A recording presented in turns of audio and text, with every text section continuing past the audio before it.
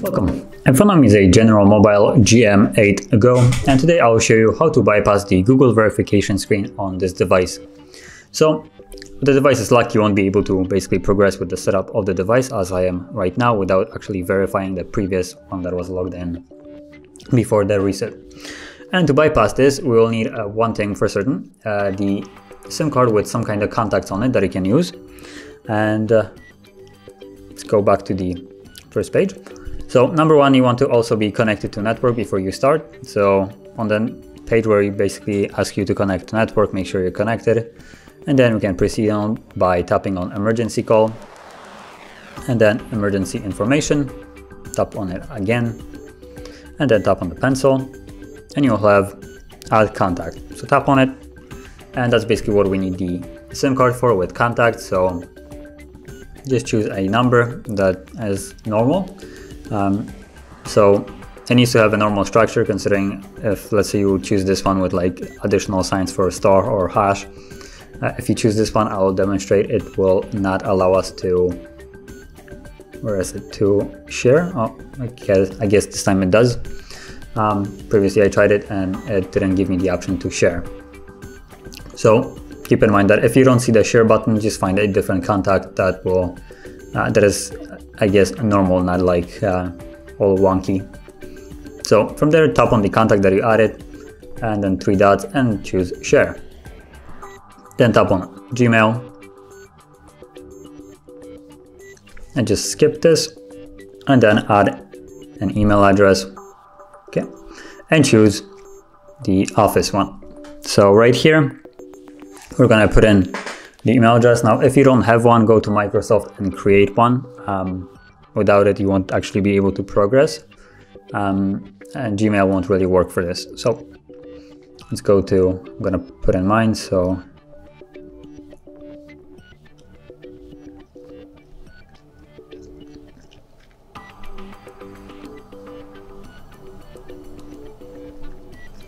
yeah, let's tap on next. And you don't really need to actually log into it, because what we need to do is now tap on select here, tap on OK, and we get to choose a pattern or password, some kind of protection for this device. So just as a reference, the previous, because I like this device, so the previous pattern was basically going like this. And now I'm gonna choose something else, so it's definitely different than, so it's, well, not conflicting. So let's just choose finger and pattern, and I'm just gonna draw something like this. Tap on next, okay, and confirm. Now we don't really need to add a fingerprint, so just tap on skip and skip anyway, and cancel, and we're basically done. So now all you need to do is just go back to the first page. So spam the back button till you are back here. And now let's go with the setup.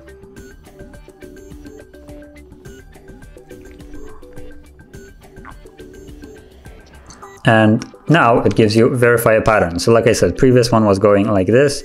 So now we're gonna go with the new one that we have set. Basically, it recognizes the newest pattern that we have inserted and overrides the old one, and you can basically bypass it this way.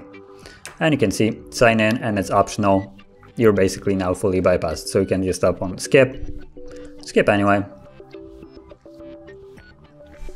tap on next, skip. Now once you get to the home screen, it is advised to actually perform a hard reset through settings.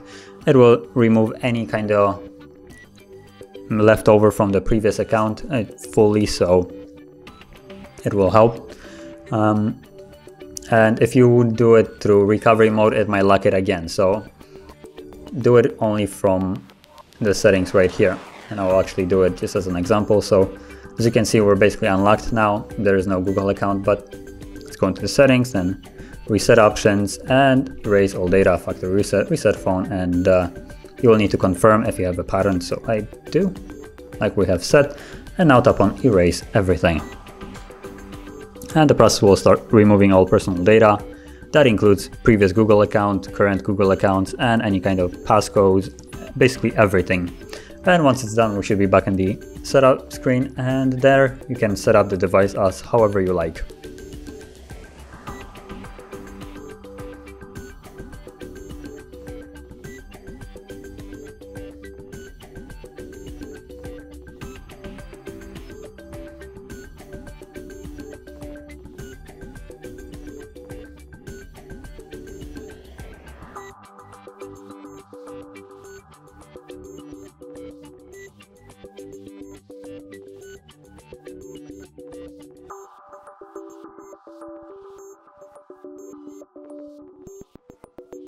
And as you can see, now the process is finished and you can set it up.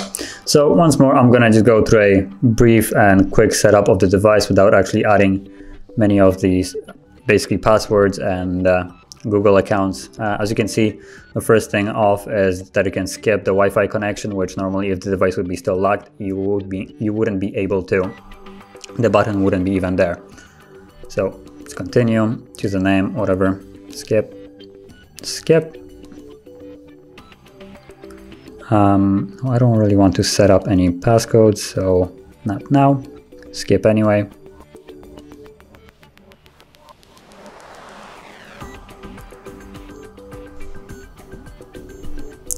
Just go accept. And we should be almost done.